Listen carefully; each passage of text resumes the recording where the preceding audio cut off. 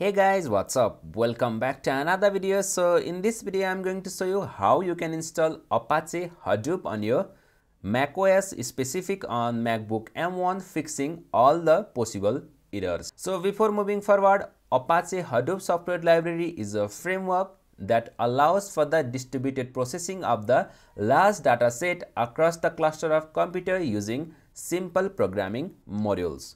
So to install the Hadoop, we just need to have Homebrew installed into our system. So if you haven't installed Homebrew, I have already got one video for how you can install Homebrew onto your system. So once you install Homebrew, just open the terminal and just type brew install and just type Hadoop. So this should install Hadoop onto your system.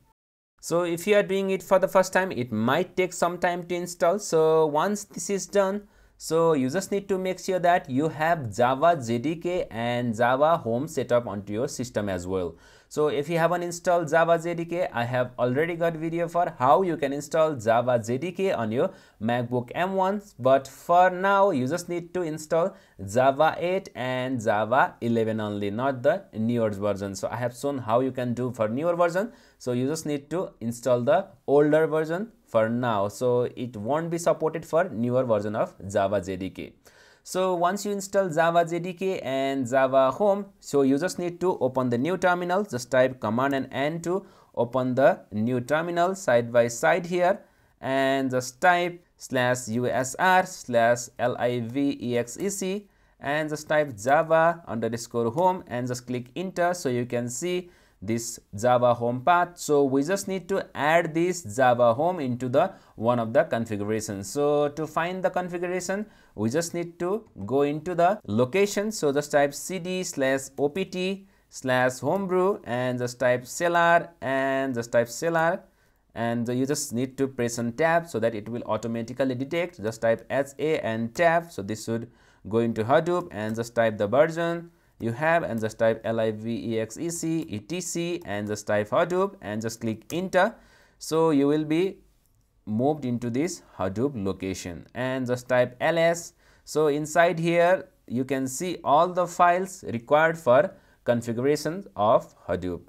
So now for now we just need to add this Java home path into the Hadoop env.assets. So I will be opening with the VS Code. You can use other editor like Nano or Vim as well. So for opening VS Code, let me just open the VS Code first, and I just need to press on Command Shift and P and just type shell. So I will install the code command into the path. So you just need to choose this one and just click enter and just press on OK. So it will ask you to enter your password or fingerprint. Just do that and just click OK.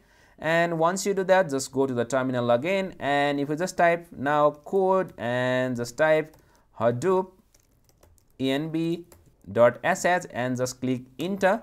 So this should open this Hadoop env.sh into your VS Code. So down here you will be able to see this export Java home. So remove the comment and paste that path which you have just copied before, not this one. So I will just go to the terminal again.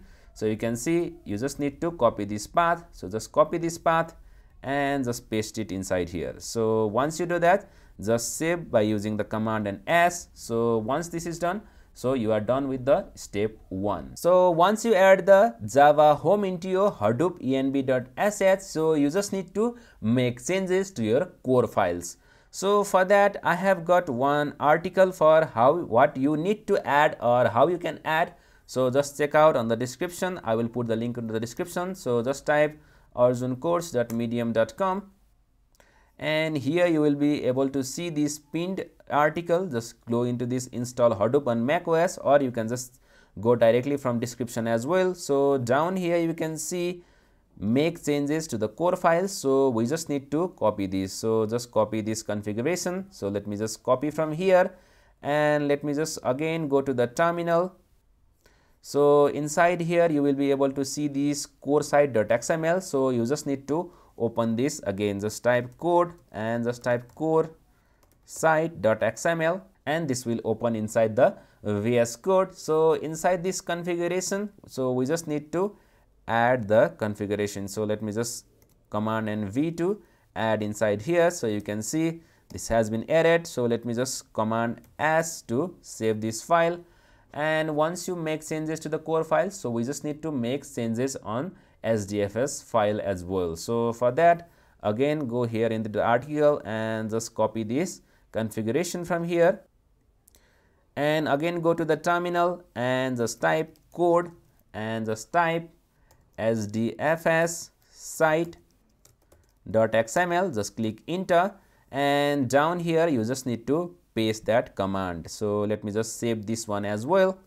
So let me just save, and again let me just go into the article, and now we just need to make changes to the mapred file as well. So let me just copy this from here. So let me just copy this configuration,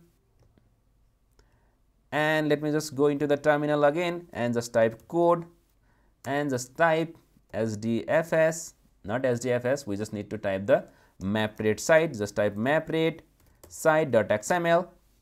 so this will open inside this VS Code again, and we just need to paste the configuration inside here. Let me just type command and S to save, and again now we just need to make the changes to the yarn file. So for that, let me again go to the article, and down here let me just copy from here. So let me just copy this configuration from here,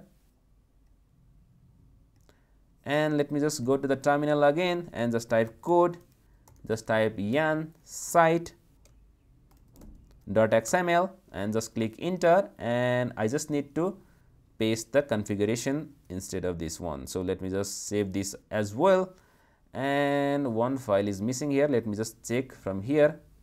It's hdfs, just type code hdfs-site.xml. so it has already been added. So you can see we have made changes in Hadoop env, which is basically adding the Java home, and in core XML and mapred-site.xml and yarn-site.xml and hdfs-site.xml. So once we add all these configurations, so we just need to go to the system preferences. So just open the Spotlight search and just type system preferences, search, and just type sharing, and you just need to make sure that you have ticked this remote login. So just tick here, and this should be fine. So let me just close this one. So once this is done, we just need to format the name node as well. So for that, just go to the terminal again, and you just need to type Hadoop and just type name node and just type hyphen format. So this will format the name node.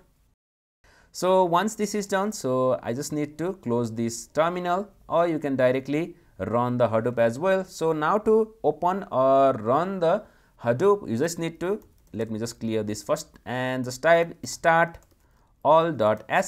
and just click enter. So this should start the Hadoop. So now we can just type JPS to confirm if all the parts of Hadoop has been installed and running or not. Just type JPS and just click enter. And if it shows these two only, then the Hadoop is not properly installed into our system. So if you are getting this kind of error, permission denied, so I have found one solution in Stack Overflow. So let me just put this link into the description, so you can just go here and just paste this command. So let me just copy this and paste it inside the terminal. So let me just paste it inside here. Let me just click enter, and also register the authorized key. So let me just copy this one as well, and let me just paste it inside the terminal. And if I just type start-all.sh now this should work fine.